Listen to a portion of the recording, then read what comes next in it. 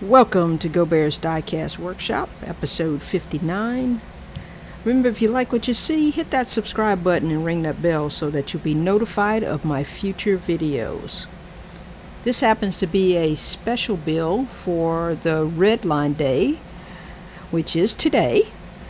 And the car that I chose to rebuild is the Mighty Maverick. As you can see, this one is in terrible shape. It does not have any wheels, it doesn't have axle, the plastic fin is missing, I'm not even sure what's going on with the hood, and it needs a lot of help. Definitely going to do a color change on it. But let's go ahead and get it taken apart, and here's what we have. There is the casting with the opening hood. Looks like there may be some toning. Again, not sure what's going on with the hood itself. The glass appears to be in pretty good shape. Now the wing is missing, so I'm going to just order a whole new setup for that. And the base is in pretty good shape. So here is my attempt at zinc plating. It is my concoction with vinegar and Epsom salt, and of course a piece of zinc in the back as the anode, and the cathode being the casting itself. So leave it in there until you see that you are actually getting the zinc to adhere to the casting. And I have, of course, a little aquarium pump that is keeping everything nice and kosher inside. But here it is out of the zinc plate, and it's got a nice gray color on it, which is what we were looking for.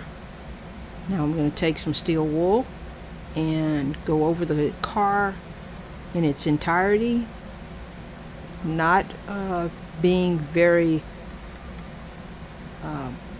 abrasive with it, but just wanting to knock off the gray and see what we have underneath. And there you can see we don't see any toning. I was fortunate enough that this one didn't actually have to be sanded a lot, so all of my body lines and everything is there.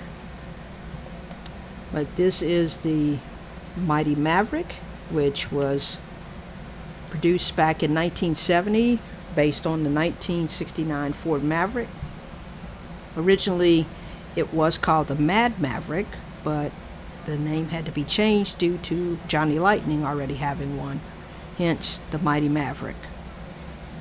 Released in both the US and Hong Kong versions,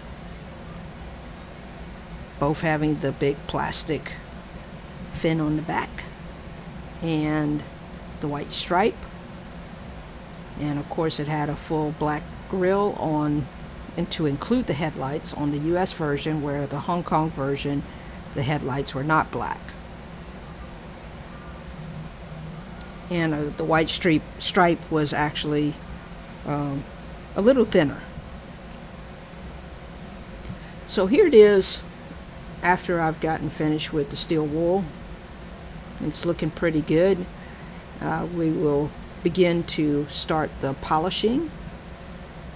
You can get away with putting a base coat from Redline on it, but I want to polish this one. I think being that it's for Redline Day, I want to bring it back to its former glory. No shortcuts. So I'm going to take my Dremel tool and some polishing compound. Oh, there. All right, I need to hold the hood down. Let me grab that. Okay, I got it. Okay, wait a minute. I think I got it. Okay, so I'm going to go ahead and go over the entire car with the polishing compound. Let the tool do the work. Make sure that you have it on a lower speed. There's no need to try to burn the polish into the metal. Take your time and continue this process until you're satisfied. Now, I'm pretty happy with this. I think it turned out very well.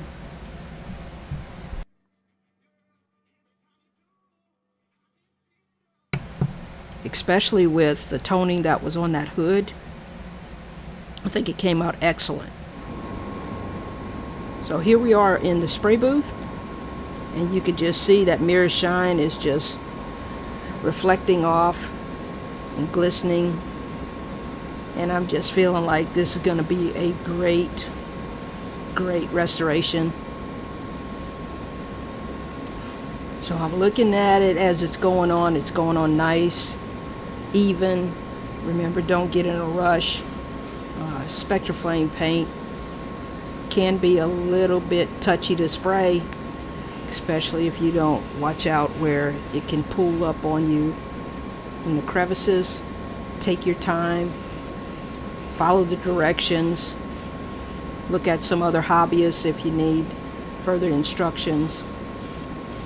There's a lot of hobbyists out there that do a fantastic job with Spectraflame. This is from the Redline shop, and it is going on absolutely beautiful.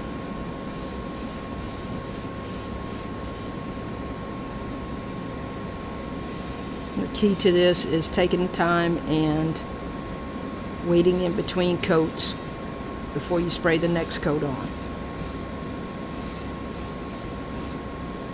allowing it to actually be able to grab on to the first coat that you put on and build your way up to the color that you want. The more you spray on, the darker it does get. So just stop when you think you've got the desired color of Spectraflame on the casting.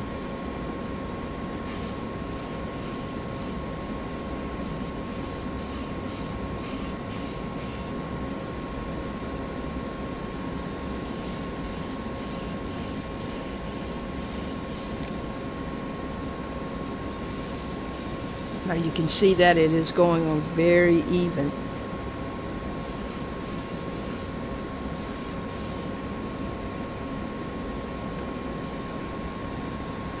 I think I'm going to stop right there. So next, let's go on to the base. I've already had it in the 50-50 mixture of Lime Away. I'm now applying my flits. And I like to dab it on with my finger and then work it in a little bit prior to putting my Dremel on with the buffing wheel.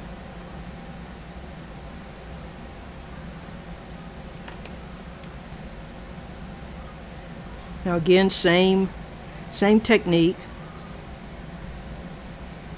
Make sure that you don't have your Dremel tool on a very high speed. There's no need. Go ahead and cut it back. And we're going to start polishing this base up.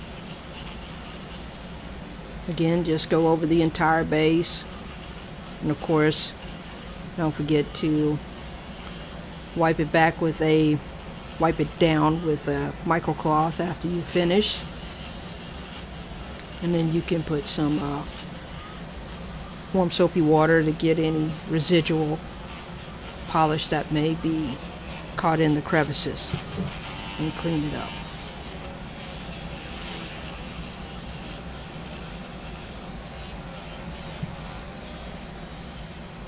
Now this is what we started out with.